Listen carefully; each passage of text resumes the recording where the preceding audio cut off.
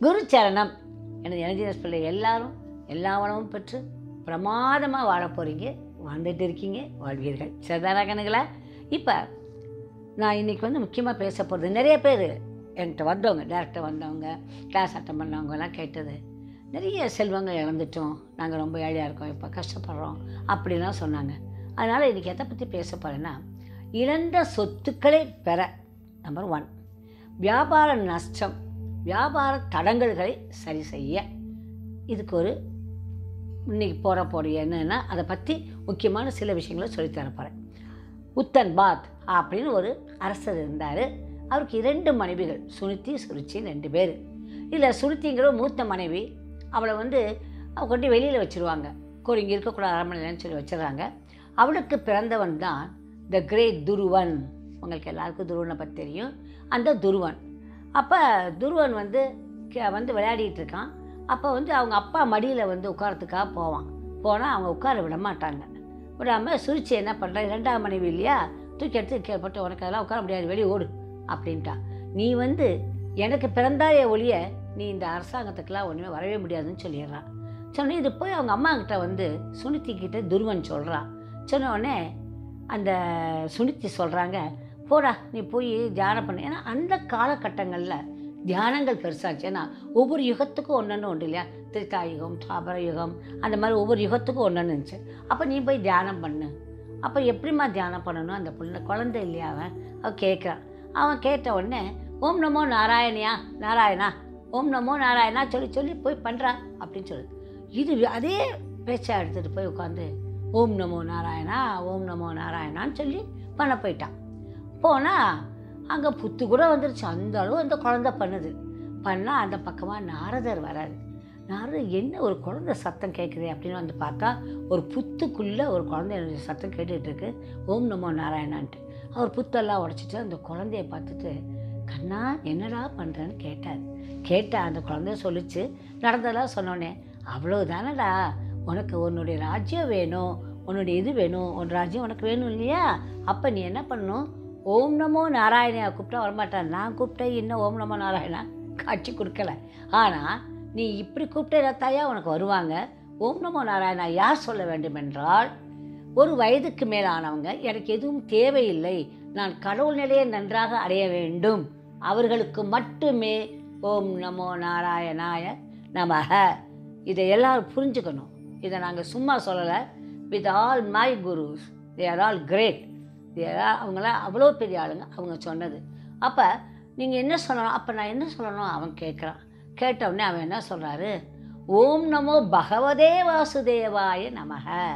என்ன சொல்லணும், திரும்ப சொல்கிறேன், ஓம் நமோ பகவதே வாசுதேவாய நமஹ. அப்படின்னா ஓம் நமோ பகவதேல தாயாரை கூப்பிட்டுருவீங்க.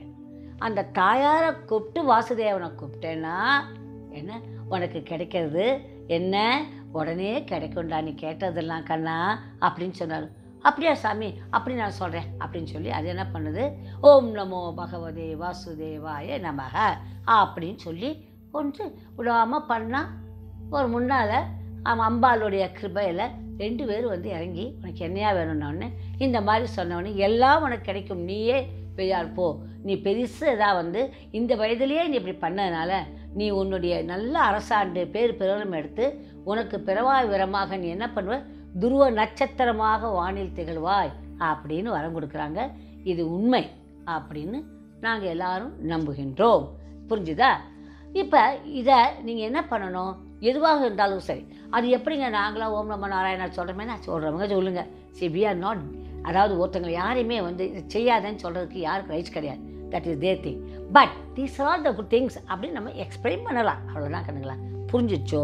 அதனால் நீங்கள் என்ன பண்ணுறீங்க, ஓம் நமோ பகவதே வாசுதேவாய நமகன்னு சொன்னீங்கன்னா உங்களோடது என்ன ஆகும், அது எப்படி சும்மா சொல்கிறது இல்லை, மினிமம் நீங்கள் சொல்லிகிட்டு இருக்கணும் அதை. ஏன்னா உங்களுக்கு இப்போ எல்லாம் கிடைக்கணும். So you have to get in to that vibration. அந்த வைப்ரேஷனுக்கு அது கிடைக்கும், அவ்வளோதான். இப்போ இல்லை இது செஞ்சால் என்ன, அது செஞ்சால் என்ன, நோ கான்ட்ரவர்ஷியல், நோ ஆர்கியூமெண்ட்ஸ் கிடையாது. இதை செய்யுங்க, அவ்வளோதான். நாங்களும் செஞ்சோம், நீங்களும் செய்யுங்கள், அவ்வளோதான். புரிஞ்சுதா? சரி, இதுக்கப்புறம் இதை நான் சொன்னால் கட்டாயம் நடந்துருமா, செஞ்சு பாருங்க இல்லையா? செஞ்சு பார்க்காம எப்படி சொல்ல முடியும்? அப்போ ஒரு கதை கேட்பாங்க. அப்போ இது எவ்வளோ நாளுங்க கிடைக்கும்? எல்லோரும் வந்தோடனே எங்கள்கிட்ட கேட்குது, எவ்வளோ நாள் நாங்கள் சரியாக போவோம், எவ்வளோ நாள் நான் கோடீஸ்வரன் ஆகுவேன்? இந்த கேள்விக்கு நான் ஒரு பதில் சொல்லட்டா? ராமகிருஷ்ண பரமஹம்சர்கிட்ட ஒரு டாக்டர் வந்தார். அந்த டாக்டர் கேட்டாரா, சாமி நான் உடனே உங்களை போல் ஆகணும், நீங்கள் இது அம்பாவை பார்த்துருக்கீங்களா? காளியை நான் பார்த்துருக்கேன் அப்படின்னாரு. அப்போ காளிகிட்ட பேசியிருக்கீங்களா? ஓ நான் பேசியிருக்கேனே அப்படின்னு சொல்ல, காளியில் கூட பேசினேனே அப்படின்னு சொன்னார். என்ன சொல்லிட்டேன், அப்படியா? அப்படின்னா நானும் காளியை பார்க்கணும், நானும் பேசணும் அப்படின்னா. சரி பேசலாம், ஆனால் ஒரு விஷயம், நான் உடனே உங்களை போய் டாக்டர் ஆகிடணும். நான் உடனே டாக்டர் ஆகிட்டேன்னா நான் அதை பேசலாம், நீங்களும் அப்படி பேசலாம்னா அது எப்படி முடியும் சாமி? நான் அதுக்காக படிச்சிருக்கேன், இத்தனை வருஷம் படித்து அதுக்காக நான் ப்ராக்டிஸ் பண்ணி நான் டாக்டர் ஆகிருக்கேன். நீங்கள் உடனே நீங்கள் டாக்டர் ஆக முடியாது இல்லையா? எப்படி ஆக முடியும்னா அது மாதிரி தான் இதுவும். ஏன்னா உடனே ஒரு டாக்டர் ஆக முடியாது எப்படியோ, அது மாதிரி தான் கடவுளை பார்க்கணுங்கிறதுக்கு அதுக்குன்னு சில காரியங்கள் இருக்கின்றது, அதுக்குன்னு சில பரீட்சைகள் இருக்கின்றது, அதுக்குன்னு சில பரிமாணங்கள் இருக்கின்றது, அதுக்கு நீங்கள் செய்ய வேண்டிய செயல்கள் இருக்குது. இதெல்லாம் பண்ணிட்டீங்கன்னா நீங்களும் பார்க்கலாம், நீங்களும் குரல்லாம் கேட்கலாம் அப்படின்னு நாங்கள் புரிஞ்சிச்சா கண்ணுங்களா? யாரும் யாரை போல உடனே டமாட்டுமோன்னு மாறிட முடியாது. நாங்கள்லாம் கொஞ்சம் கஷ்டப்பட்டு இதை செஞ்சு பார்த்து சொல்ல கண்டு ஓம் நமோ பகவதே வாசுதேவாய நம சொல்லுங்க. புரிஞ்சிச்சா? இதில் கொரீஸ் நோ கொரீஸ் அப்படி இப்படி படித்தோம் அதெல்லாம் கதை கிடையாது. இது doctor Meenakshi is saying something. It's out of my 25 years of மட்டும் இல்லை 55 years ஆஃப் அனலைசேஷன். நான் 55 yearsல நான் என்னுடைய புக்ஸை உங்களுக்கு ஒரு நாளைக்கு காட்டேன். அத்தனையும் படித்தது மட்டும் இல்லை, அத்தனை குருமார்கள் எங்களுக்கு இருந்திருக்காங்க. அவங்க எல்லாரும் காட்டின வழிகளை தான் நான் அவங்கள்ட்ட பேசுகிறேன். புரிஞ்சிச்சா? அது ஒன்று. ரெண்டாவது, ஒரு மாதிரி ரீச் டிவைன் அப்படின்னு ஒரு வேர்டு, ஸ்விட்ச் வேர்ட்ஸ்ன்னு சொல்லுவாங்க. அது எப்படின்னா அந்த ரீச் டிவைன் அப்படிங்கிறது இருக்கும். ரீச் டிவைன் அப்படிங்கிற வார்த்தை என்னென்னா தெய்வீகம் அடைந்தோம். என்ன சொல்லுவீங்க? தெய்வீகம் கிட்டியது, தெய்வீகம் அடைந்தோங்கிறத விட தெய்வீகம் கிடைத்தது, தெய்வீகம் கிடைத்தது வச்சுக்கோங்க. அது கொஞ்சம் நல்லா இருக்குது அந்த ஃப்ரேஸ். தெய்வீகம் கிடைத்ததுங்கிற என்ன அர்த்தம்? எதை? ஓம் நமோ பகவதே வாசுதேவாய நமகங்கிறது என்னது? தெய்வீகம் கிடைத்தது அப்படிங்கிறது முடிச்சிடுறீங்க. அப்படி பண்ணிட்டீங்கன்னா அந்த ஸ்விட்ச் வேர்டுங்கிறது it's entering into our system. புரிஞ்சிச்சா? அது பண்ணிக்கலாம்.